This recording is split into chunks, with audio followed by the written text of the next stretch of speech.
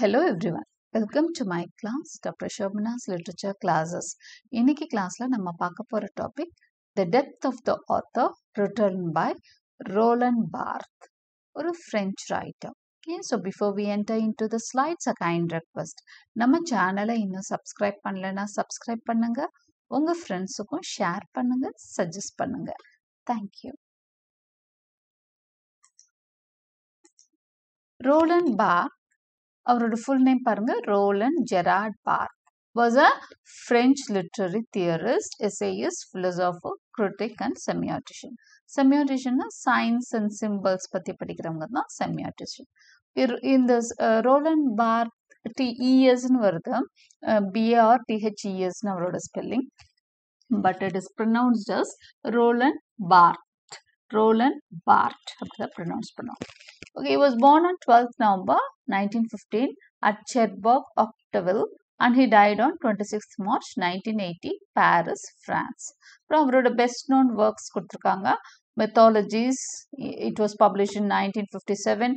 Pleasure of the Text, A Lover's Discourse, Fragments, Camera Lucida, Reflections of Photography. அப்புறம் அவரோட இப்போ நம்ம படிக்க போற ரொம்ப ஃபேமஸான essay 1967 essay The Death of the Author, which critic traditional approaches in literary criticism. Okay, இந்த work வந்து எதை பற்றியதுன்னா ட்ரெடிஷ்னல் கிரிட்டிசிசம் கொஸ்டின் பண்ணுது. ட்ரெடிஷ்னல்னா சொல்லுவோம், ஒரு பாரம்பரியமாக இருக்கிற ஒரு விஷயத்த கொஸ்டின் பண்ணுறது தான் இந்த டெக்ஸ்டோட வேலையாக இருக்கு. ஐ மீன் death of the ஆத்தரோட main concept எதுனா, ஒரு பாரம்பரியமான ஒரு ட்ரெடிஷ்னலாக வழி வழியாக வந்த ஒரு விஷயத்த கொஸ்டின் பண்ணுது, அது சரியில்லைன்னு சொல்லுது. Okay, death of the author பற்றி இன்னொரு ஸ்மால் இன்ட்ரோவோட நம்ம ஸ்லைட்ஸ்குள்ளே போகலாம். டெத் ஆஃப் த ஆத்தர், இந்த புக் வந்து ஃப்ரெஞ்சில் தான் வந்து பப்ளிஷ் ஆச்சு. அங்கே வந்து அதோட நேம் எப்படின்னா La Mort de l'Auteur. It's a 1967 essay by the French literary critic and theorist Roland Barthes. So அவரோட லைஃப் பீரியட் நமக்கு தெரியும் 1915 to 1980. ஸோ இவர் வந்து 1967 தான் இந்த எஸ்ஸேயை ஃப்ரெஞ்சில் ஃபர்ஸ்ட் பப்ளிஷ் பண்ணாரு. Barthes' essay argues against traditional literary criticism's practice of relying on the intentions and biography of an author to definitively explain the ultimate meaning of a text. இப்போ இந்த 20th செஞ்சுரியில் வந்து நிறைய moments வந்தது. அந்த moments எல்லாம் என்ன சொன்னது அப்படின்னு சொன்னா, ஒரு கிரிட்டிசிசம் ஒரு ஒர்க்கை வந்து படிக்கிறப்போ அந்த ஆத்தர் தான் மெயின். ஆத்தரோட பயோகிராஃபி, அவரோட லைஃப் எல்லாமே அவரோட ஒர்க்ல வந்து தாக்கத்தை ஏற்படுத்தியிருக்கும். அதனால அவரோட லைஃபையும் அவரோட பயோகிராஃபியவும் தெரிஞ்சுக்கிறது ரொம்ப முக்கியன்ற மாதிரி அவங்க அந்த நியூ கிரிட்டிக்ஸ், இன்னும் சொல்ல போனா இந்த 20th செஞ்சுரி கிரிட்டிசிசம் வந்து ஆத்தரை ரொம்பவே வந்து என்ன பண்ணாங்க அப்படின்னா சென்டர் பண்ணாங்க. ஒரு ஒர்க்கை தெரிஞ்சுக்கணும்னா ஆத்தர் பற்றி தெரிஞ்சுக்கணும் அப்படின்னு. It relied on the intentions and biography of an author. Okay, இதுதான் ட்ரெடிஷ்னல் கான்செப்டாக இருந்தது. இதை கொஸ்டின் பண்ணுறது தான் இந்த work death of the author. Instead the essay, இந்த எஸ்ஸேல அவர் என்ன பண்ணுறாரு, it emphasises the ப்ரைமசி of each individual readers interpretation of the work over any definitive meaning intended by the author. Okay, so இந்த ஒர்க்கை பொறுத்த வரைக்கும் எப்படி இருக்கும் அப்படின்னு சொன்னால், ஆத்தர் முக்கியம் இல்லை, ரீடர் தான் முக்கியம். ரீடரோட இன்டர்பிரிட்டேஷன் தான் முக்கியம். ஒரு ஒர்க்கை படித்தோன்னே அந்த ஆத்தரை பற்றி நம்ம நினைக்கவே கூடாது அப்படின்னு சொல்கிறது தான் இந்த டெத் ஆஃப் த ஆத்தர்ன்ற இந்த essay. The essay's first English language publication was in the American journal Aspen. So இந்த ஃபர்ஸ்ட் ஃப்ரெஞ்சில் வந்ததுன்னு சொன்னோம். ஓகே, இங்கிலீஷில் எப்போ வந்தது அப்படின்னா 1967 அமெரிக்கன் ஜேர்னல் ஒன்ல தான் வந்தது. ஆஸ்பன்ற ஒரு அமெரிக்கன் ஜேர்னலில் தான் இந்த ஒர்க் முத பப்ளிஷ் ஆனது. And the French debut was in the magazine மாண்டேயா number 5 1968. Okay, French debut, ஃப்ரெஞ்சில் வந்து இது வெளிவந்தது வந்து எந்த மேகசின்ல, மாண்டேயா. இங்கிலீஷில் வெளிவந்த அந்த ஜேர்னல் பேரு aspen. Okay, right. Now, the death of the author, synopsis. So, நம்ம வந்து ஒரு சின்ன small summary மாதிரி இந்த work பத்தி நம்ம தெரிஞ்சுக்கலாம். The death of the author is an important piece of understanding a postmodern literary critical practice. இப்போ postmodern theories பத்தி தெரிஞ்சுக்கிறதுல இந்த death of the author பத்தி தெரிஞ்சாலே postmodern theories பத்திய நல்ல ஐடியா நம்மளுக்கு கிடைக்கும். This piece needs to be understood within the intellectual life of Paris, especially in the 1960s. சரி, இந்த புக் பத்தி நல்லா தெரிஞ்சுக்கணும் அப்படின்னு சொன்னா பாரிஸோட அதாவது யூரோப்பியன் கல்ச்சர்ல பாரிஸ்ல என்ன மாதிரி ஒரு மென்டாலிட்டி அந்த பீரியட்ல இருந்தது அப்படிங்கிறதையும் நம்ம அந்த இன்டெலெக்சுவல் லைஃப், அதாவது இன்டெலெக்சுவல் பீப்புள் இருக்காங்களே ரொம்பவே யோசிக்கக்கூடியவங்க, ரொம்பவே வந்து அறிவானவங்க, அறிவாளிகள் மத்தியில வந்து இந்த விஷயம் வந்து பேசப்பட்டது. There was a move in the European tradition during the 1950s. It placed an overemphasis on the identity of the author. சரி, இந்த டெத் ஆஃப் த ஆத்தர் வந்ததுக்கு காரணம் என்ன அப்படின்னு சொன்னா 1950ல இருந்த ஒரு movement, Paris and around Europe ஒரு மூவ்மெண்ட் இயங்கிட்டு இருந்தது. ஒரு புதுசா ஒரு இயக்கம் ஆரம்பிச்சது. இயக்கம் மாதிரி அது போய்கிட்டு இருந்தது. என்ன இயக்கம்னா, it placed an overemphasis on the identity of the author. ஒரு டெக்ஸ்டோட ஆத்தர் ரொம்ப ரொம்ப முக்கியம். ஒரு படைப்பாளின்னு அவருக்கு பேரு இல்லைங்களா? நம்ம எழுத்தாளர்னு சொல்றதை விட படைப்பாளின்னு சொல்லுவோம். இப்போ படைப்பாளி ரொம்ப முக்கியம். So Barthes was in certain ways responding to and reacting against such dominant tendencies. ஆனா பார்த் என்ன சொல்றாரு, இந்த மாதிரி டாமினன்ட் ஆத்தரை கொண்டு வரக்கூடாது அப்படின்னு சொல்றாரு. The author should not be dominating in a text அப்படின்னு சொல்றாரு. ஒரு ஒர்க்ல வந்து எழுதி முடிச்சோன்னா அவரை பத்தி நம்ம மறந்துடணும், அவரை பத்தி நினைக்க கூடாது, அவரை யோசிச்சு நம்ம ஒரு ஒர்க்கை படிக்க கூடாது அப்படின்னு சொல்றதுதான் the death of the author. அதாவது ஒரு ஒர்க் வந்து முடிஞ்சோன்னா அந்த ஆத்தர் இறந்துடுறாரு அப்படின்னு சொல்றாரு. இறந்துடுறாருன்னா என்ன அர்த்தம்னா, ரீடர் தான் அங்க உயிரோட இருக்கணும், ஒரு ஆத்தரை பத்தி மறந்துடணும், ரீடரோட வேலை தான். ஆத்தர் இனிமேலும் அந்த இடத்துல எந்த வேலையும் பண்ணல, ஹி டைஸ் அவே. அப்படி டைஸ் அவேன்னா மெட்டஃபோரிக்கலா அவர் சொல்றார். ஓகே, ஆத்தருக்கு அந்த இடத்துல எந்த பர்பஸும் இல்லை. ஆஃப்டர் ரைட்டிங் தி டெக்ஸ்ட் அவரோட வேலை முடிஞ்சிடுது. ஓகே, ரீடரோட கைக்கு வந்து அதாவது ஆத்தர் எழுதுற வரைக்கும் அது ஒர்க் தான், அது வந்து ஒரு வேலை தான். ஆனா ரீடரோட கைக்கு வந்தோன்னு தான் அது டெக்ஸ்ட் ஆகுது. ஏன்னா ரீடர் தான் அதை இன்டர்பிரேட் பண்ண போறாரு, விதவிதமான மல்டிபிள் ஆஃப் மீனிங்ஸ் கொடுக்க போறாரு. So the reader becomes important. author is no more important. அதுதான் the death of the author-ஓட அந்த one line argument-ஆ நம்ம சொல்லலாம். This has become very important to contextualize the essay the death of the author. So அவர் என்ன பண்றாரு அப்படின்னா, அந்த 1950ஸ்ல யூரோப்ல நடந்த ஒரு மூவ்மெண்ட் தான் இதுக்கு மெயின் ரீசனா இருக்கு இந்த ஒர்க் வர்றதுக்கு. ஸோ அந்த மூவ்மெண்ட் வந்து அதிகமா இம்பார்ட்டன்ஸ் வந்து ஆத்தருக்கு கொடுத்தாங்க. அதனால so Barthes was in certain ways responding to and reacting against such dominant tendency. இந்த dominant tendencyக்கு எதிரா பார்த் வந்து எழுதினது தான் the death of the author. So it could be understand that this essay is a landmark text in the move from structuralism to post-structuralism. So நம்ம என்ன தெரிஞ்சுக்கலாம்னா, இந்த work வந்து post-structuralismல ஒரு முக்கியமான டெக்ஸ்ட் அப்படிங்கிறத நம்ம தெரிஞ்சுக்கலாம். Through this text, Barthes is challenging the traditional literary critical approach and also foregrounds newer ways of looking at a text and the author. So இந்த டெக்ஸ்ட் மூலமா பார்த் என்ன சொல்ல வர்றார் அப்படின்னு சொன்னா, he is challenging the traditional literary critical approach. அதாவது இலக்கியத்துல இந்த கிரிட்டிக்கல் அப்ரோச்சஸ்ன்னு சொல்லுவோம் இல்லையா, அதை எல்லாத்தையுமே கொஸ்டின் பண்றாரு. இந்த டெத் ஆஃப் த ஆத்தர் மூலமா he is questioning, he is challenging. அதாவது பழைய அப்ரோச் எல்லாமே இன்னும் ஆகாது. அதை வச்சு அப்படியெல்லாம் நீங்க ஒரு புக்கை என்ன பண்ண முடியாது, இன்டர்பிரட் பண்ணக்கூடாது. ட்ரெடிஷ்னல் அப்ரோச், அது பாரம்பரியமா நீங்க எப்படி வந்து ஒரு டெக்ஸ்ட்டை வந்து படிச்சுட்டு இருந்தீங்களோ அந்த மாதிரி படிக்கக்கூடாது அப்படின்னு சொல்றாரு. He celebrates the emergence of a reader as a corollary. This text has become seminal, related modernism and its understanding. So அவர் என்ன பண்றாருன்னா அந்த இடத்துல ஆத்தரை இல்லாம பண்ணிட்டு ரீடர் பிறக்கிறாரு அப்படின்னு சில வாதங்கள் மூலமா எடுத்து வைக்கிறாரு. அதுதான் corollary அப்படின்னு சொல்றோம்.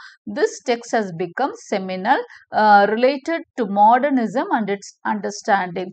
ஓகே, மாடர்ன் ரைட்டிங், மாடர்ன் ஐடியாஸுக்கு இந்த புக் வந்து ஒரு செமினல் இன்ஃப்ளூயன்ஷியல் புக், மாடர்ன் ஐடியாஸ்க்கு ரொம்பவே தாக்கத்தை ஏற்படுத்தின ஒரு புக்கா நம்ம டெத் ஆஃப் த ஆத்தரை சொல்லலாம். This essay is divided into 7 sections. இந்த எஸ்ஸேல வந்து 7 செக்ஷன்ஸ் இருக்கு. ஆனா அதுக்கு முன்னாடி ஒரு எபிகிராஃப் இருக்கு, ஒரு முன்னுரை மாதிரி ஒன்று இருக்கு. அதுல பாத்தீங்க அப்படின்னா the essay begins with an epigraph of Balzac's story Sarrazin. Sarrazin சொல்லிட்டு ஒரு ஸ்டோரி இருக்கு, அந்த பல்சாக்ன்ற ஒரு ஆத்தர் எழுதின ஒரு ஸ்டோரி. அதுல இருந்துதான் அவர் வந்து கதையை வந்து ஆரம்பிச்சிருப்பாரு. அந்த பல்சாக் ஸ்டோரி சராசைன்ல இருக்கக்கூடிய ஒரு கேரக்டர் வந்து அந்த கேரக்டர் என்னன்னா, அது வாய்ஸ் வந்து ஃபீமேல் வாய்ஸ் இருக்கும், ஆனா அது வந்து ஒரு மேல். ஓகே, அந்த கேரக்டர் வந்து பேசுற மாதிரி ஒரு வாய்ஸ், அந்த வாய்ஸ்ல இருந்து தான் அவர் வந்து என்ன ஆரம்பிப்பார் அப்படின்னு சொன்னா இந்த ஒர்க்கை வந்து ஆரம்பிச்சிருப்பாரு. Okay, he asked for the interpretations which could not be given. 4-5 question கேட்டிருப்பாரு. கேட்டு அந்த இதுக்கெல்லாம் என்ன ஆன்சர் அப்படின்னு கேட்டிருப்பாரு. அந்த கேரக்டர் கேட்குற கொஸ்டின்ஸ்க்கு என்ன ஆன்சர்னு சொல்லிட்டு யாராலையும் அதுக்கு கரெக்டா இதுதான் ஆன்சர், எது வேணா ஆன்சரா இருக்கலாம். அந்த கொஸ்டினுக்கான ஆன்சர் எப்படி வேணா இருக்கலாம். ஒவ்வொருத்தரும் அதை எப்படி படிக்கிறோமோ அதை பொறுத்து ஆன்சர் மாறுபடும். அதனால அதுக்கு ஒரு சிங்கிள் ஆன்சரை யாராலையும் கொடுக்க முடியாது.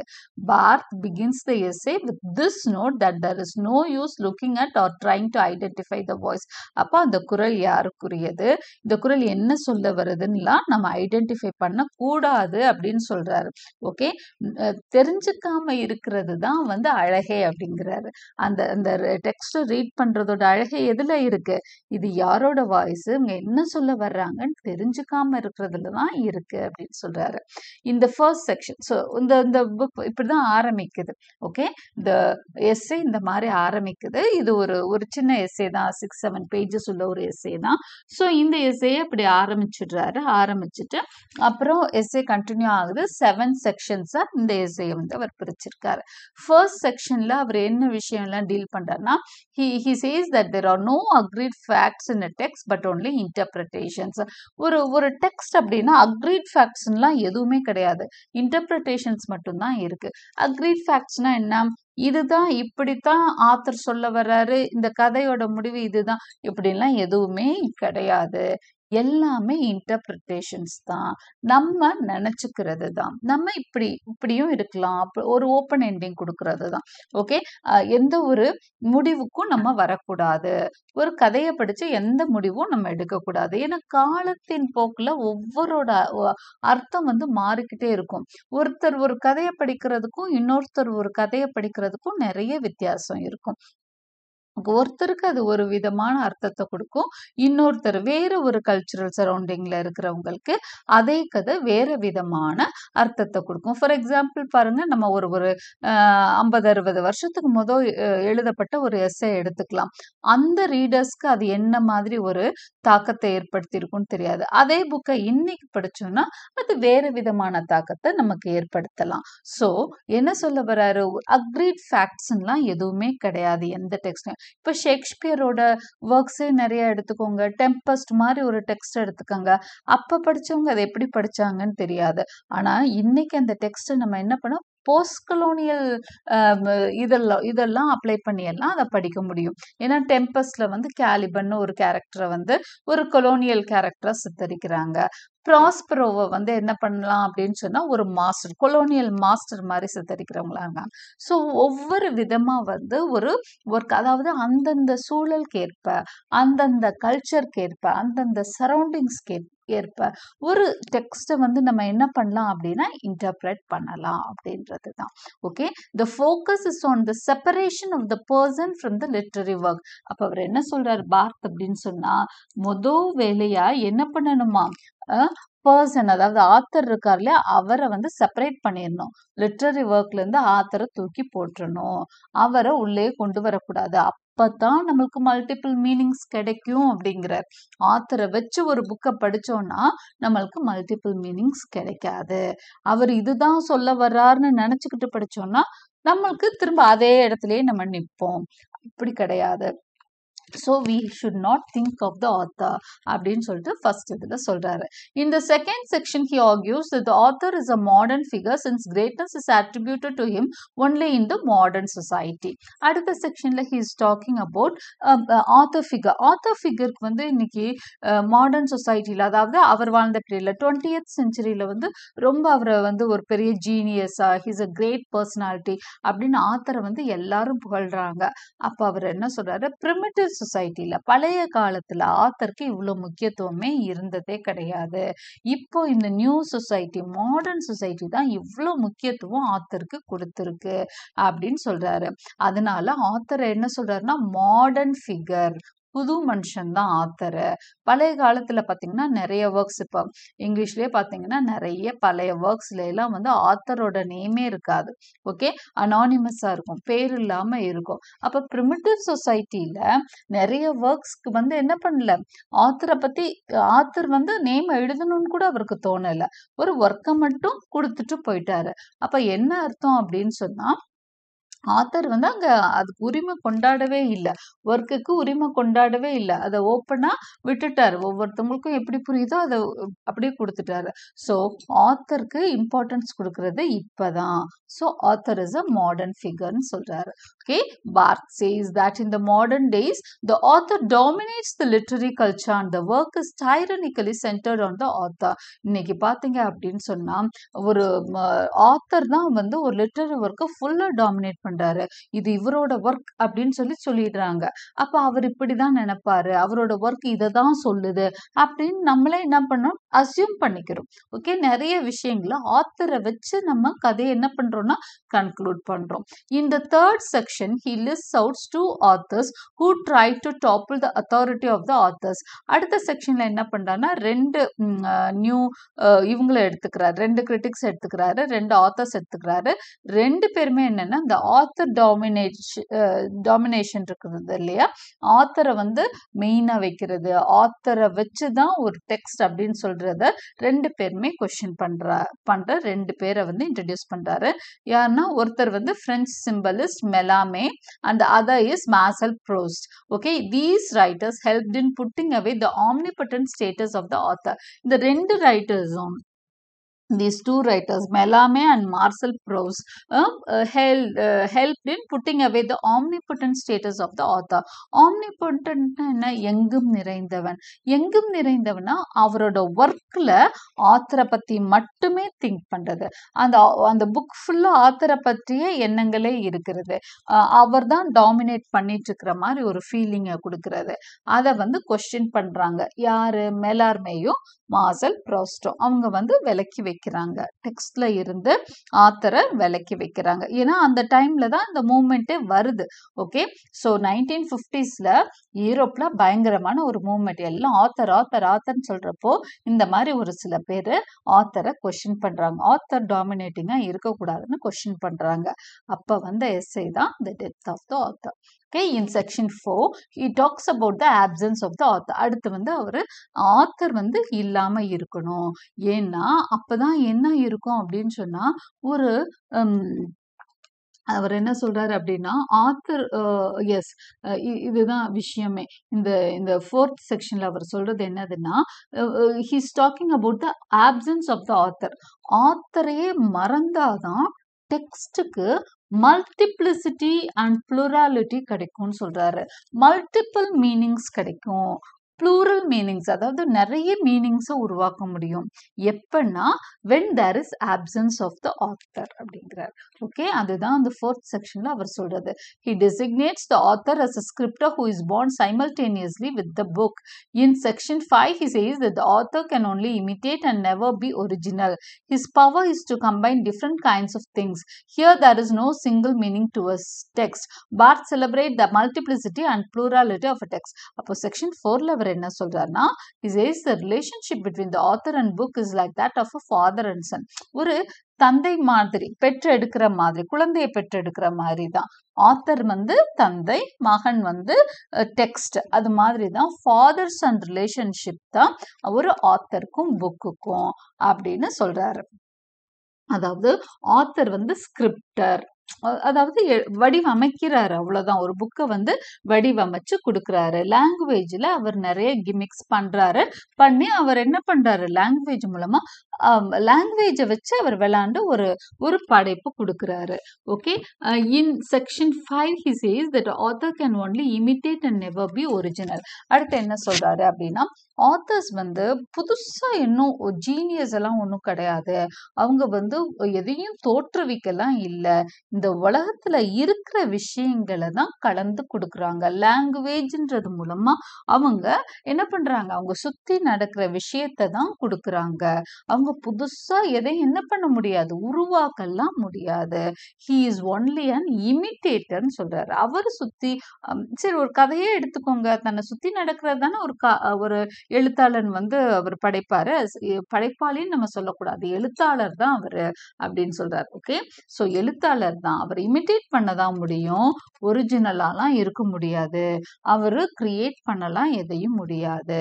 his power is to combine different kinds of things.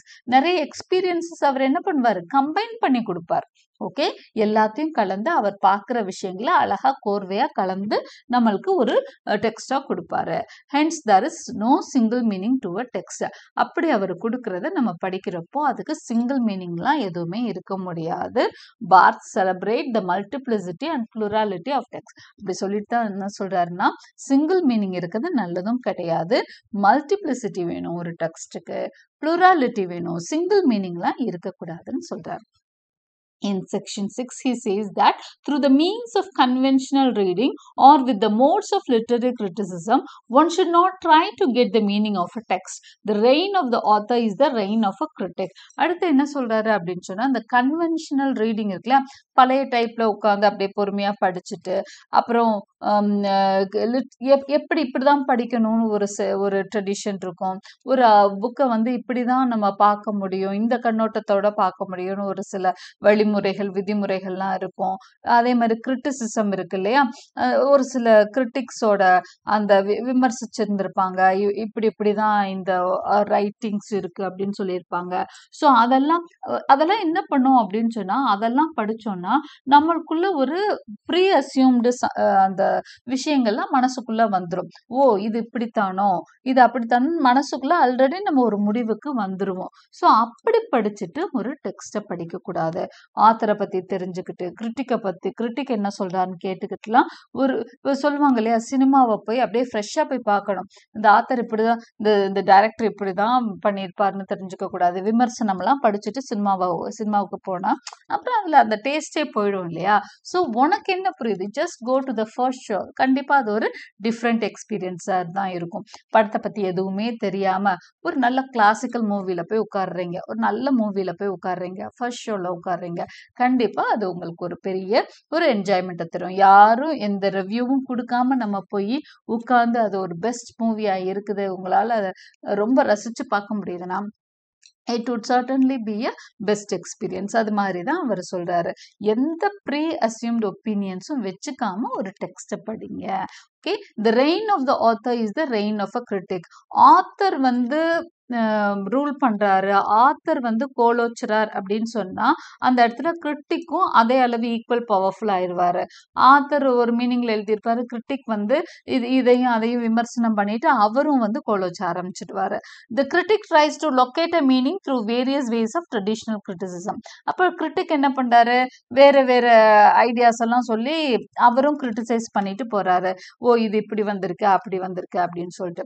Barth argues that we can liberate literature only when we move away from assigning a single meaning to text.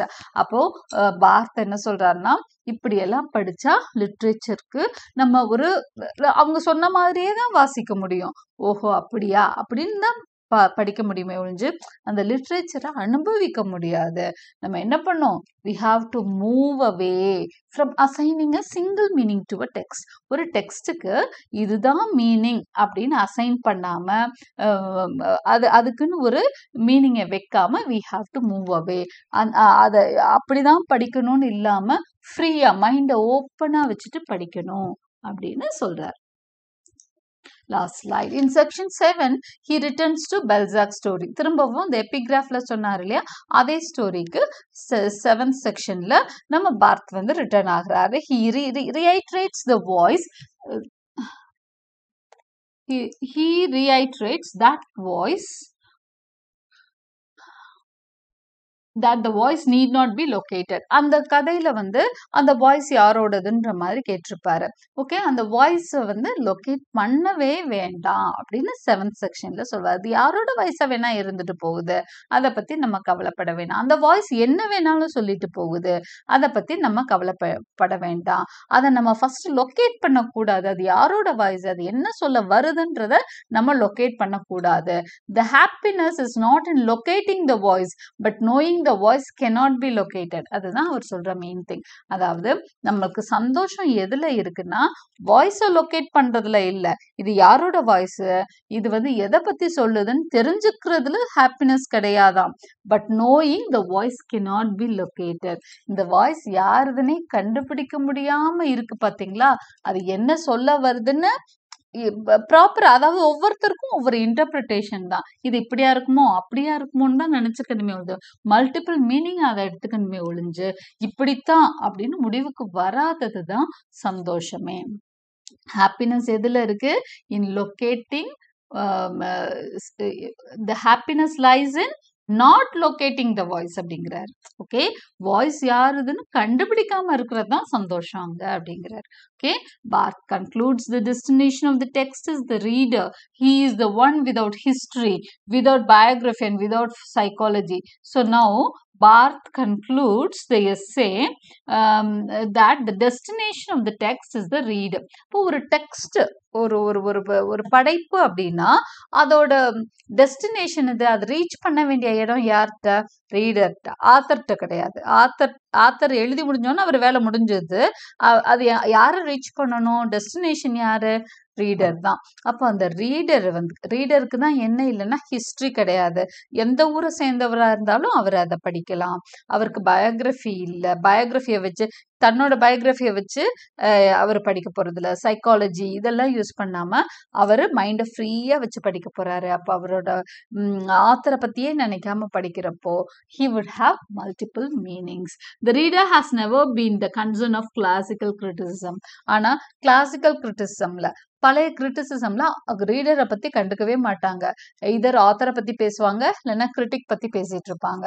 ஆனா ரோலண்ட் பார்த் என்ன சொல்றாரு, மாடர்ன் கிரிட்டிக் என்ன சொல்றாரு, new கிரிட்டிசிசம்ல reader தான் main அப்படிங்கிறார். But here Barth says that the focus is on the reader. Reader கிட்ட தான் focus இருக்கு.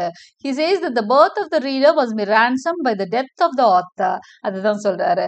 அப்ப ரீடர் எப்ப பிறக்கிறார் தெரியுமா, ஆத்தர் இறந்தோன்னு தான் பிறக்கிறாரு. இங்க வந்து ஆத்தர் இறக்குறது அப்படிங்கிறது என்னதுன்னா ஒரு இமானிசிபேட்டரி ஆக்ட், ஒரு விடுதலை. ஓகே, ஆத்தர் வந்து இறந்துட்டாருன்னு சொன்னா இறந்துடுறது அப்படிங்கிறது ஒரு நெகட்டிவ் டேர்ம் இங்க கிடையாது அப்படிங்கிறார். This is not a negative word here. This is an emancipating, ஒரு liberating வேர்டா சொல்றாரு. அந்த வேர்ட்ல இருந்து ஒரு புதுசு பிறக்குது. இது இறக்குதுன்னு சொல்றத விட ஒரு புதுசு பிறக்கிறதா நினைக்கலாம். ஆத்தர் இறந்துடுறாரு அப்படிங்கிறத விட ரீடர் பிறக்கிறாரு அப்படிங்கிறது தான் இந்த concept. thus the death of the author is an emancipatory event. அது வந்து ஒரு விடுதலை liberating act. Barthes has traced the entire process to the final destination of the birth of the reader. so இந்த மாதிரி நிறைய ஆர்குமெண்ட்ஸ் வச்சு கடைசியில reader பிறக்கிறான் அப்படின்ற டெத் ஆஃப் த ஆத்தர்னா ரீடர் பிறக்கிறான்னு அர்த்தம் அப்படின்னு சொல்லி முடிக்கிறாரு. So this is the essay the death of the author by Roland பார்த். உங்களுக்கு புரிஞ்சிருக்கும்னு நினைக்கிறேன். I hope you like my explanations. Like and subscribe my channel for more such videos. Press the bell icon for more notifications, for continuous notifications. And thank you for வாட்சிங். கண்டிப்பாக சேனலோட வளர்ச்சிக்கு நீங்கள்லாம் உதவணும்னு கேட்டுக்கிறேன். Please share my channel to your friends. Suggest and share more. Thank you.